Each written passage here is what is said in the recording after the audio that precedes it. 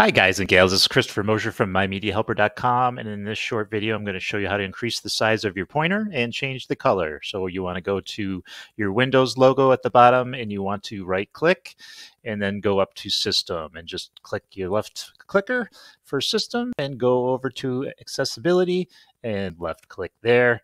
And then right here you're going to see mouse pointer and touch. So I'm going to left click on that. And here you go. You can increase the size of your pointer,